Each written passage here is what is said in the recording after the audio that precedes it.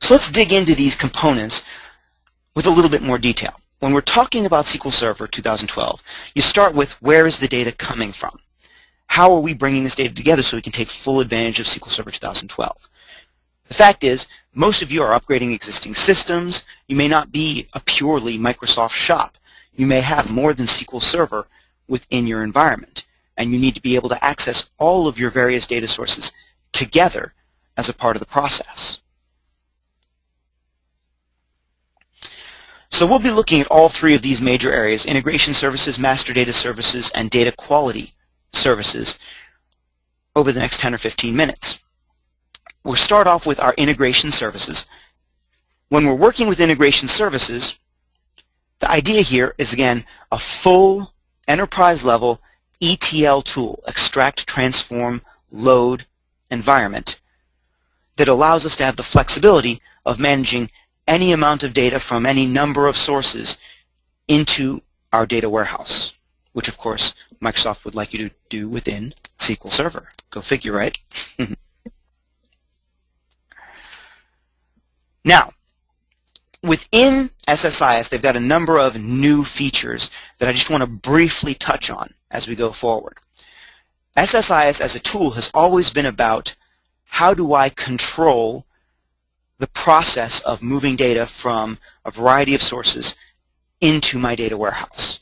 And so they've got a whole new toolbox that includes new tools as well as links to samples, links to descriptions, a much better explanation of how all the different tools work, so that those of you who are getting started in the environment won't be shooting blindly. One of the best features, and I personally can't believe it took them this long to put it in there because they have it everywhere else, is that your SQL Server Integration Services environment now has undo and redo. And you're saying, undo, redo, that seems like such a simple thing. I know, but let me tell you, it was not there, and not having undo is a painful, painful thing. Not being able to go in and bring back something you accidentally deleted with all of its settings. So they've got a robust undo, redo. They've got robust scripting so you can integrate code into your SSIS packages.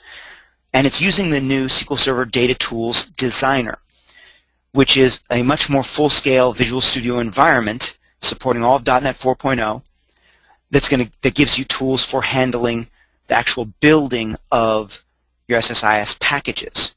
And one of the other nice features in this new design environment is Autosave and Recovery. So you don't have to remember to always go save. It's saving things as you go forward. Now, one of the other important new features that's under-noticed, if you will, is the idea of the Ssis Catalog.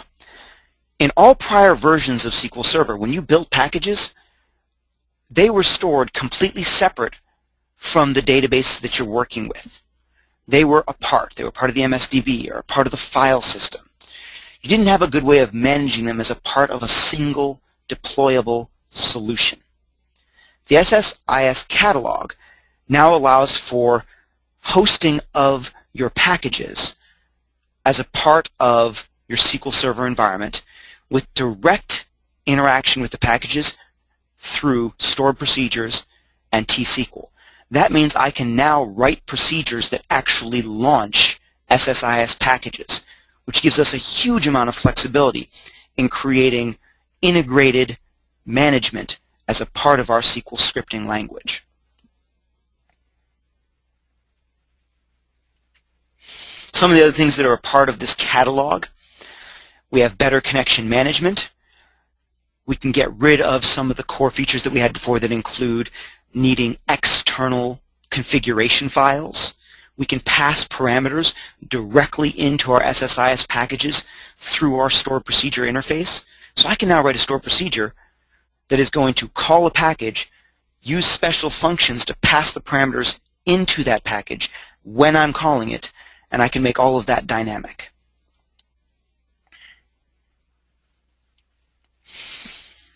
And our last piece for our catalog here, they have provided a dashboard for managing the packages themselves.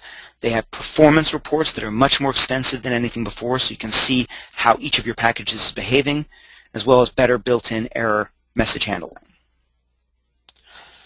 Now, as I said, Because they've incorporated this idea of managing your packages through the catalog, we now have T-SQL APIs, .NET interfaces, and ways of directly, as developers, for those of you who are programmers out there, we now have the ability to directly interact with these packages. We don't have to rely on flimsy schedules that are being set up as part of jobs. We can directly call them as part of our external applications, directly call them as part of integrated maintenance plans.